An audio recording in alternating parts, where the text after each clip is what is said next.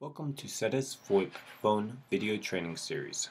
This video will focus on understanding and configuring NTP for accurate display of time on display phones. NTP stands for Network Time Protocol and is used to keep very accurate time for network devices. It can keep highly accurate time for devices, but for VoIP phones, a high degree of accuracy is not generally required. Because of this, VoIP phones often use SNTP. This is a simplified version of NTP that works with a normal NTP server.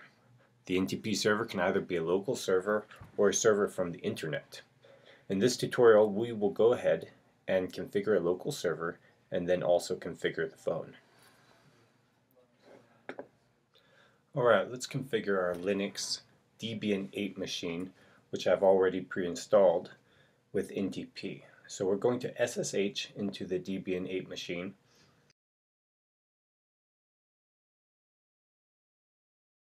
And then we're going to do a sudo apt-get install NTP. This will install the NTP server as well as the client. We will just be using the server. Alright, while we're doing that, let's go ahead and configure the NTP server address into the phone. This will tell the phone where to go get time from.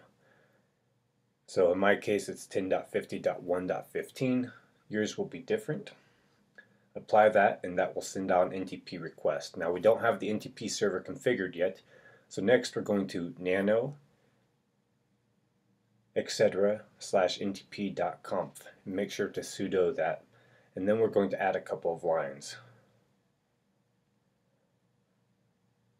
Press Ctrl X and then enter to save that.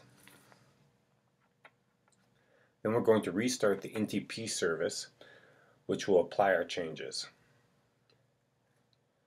Then we will use the date command to change the date. Because the commands we use to change the NTP server synchronize the NTP server with the local clock, so we can change the date and test NTP easily just by changing the date at the command line.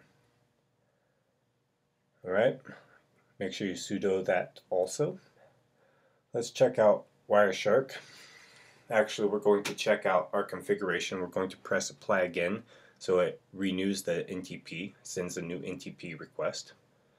And we can see a packet from our phone and then a packet from the server. Now I have to be careful, because if the root dispersion is too high, over 1 second,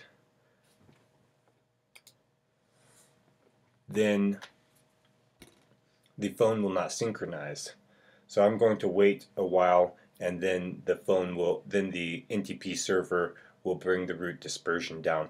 So it might take a few minutes before this happens. Alright, now that we have the NTP dispersion down, we can change our time and see that reflected on the phone. So go ahead and play around with the date command and watch it change.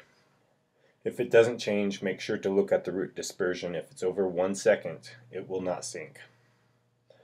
Dispersion is under 1 second, so it does sync to January 12th. Okay.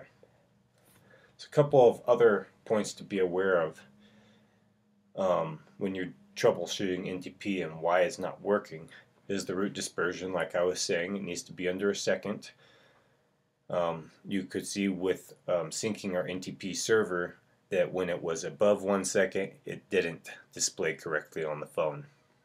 Another thing is, if you're using an internet NTP server or an NTP server with a firewall, like on a different network, you will need to make sure that port 123 is not blocked. Otherwise the phone will never get out and update. Other networking troubleshooting also applies when doing NTP, making sure your cable's good, making sure you have an IP address, making sure that you can ping the next hop. Other than that, NTP is fairly straightforward. If you have any troubles, you can always contact us at support.cetis.com/portal/VoIP or take a look at our other documents.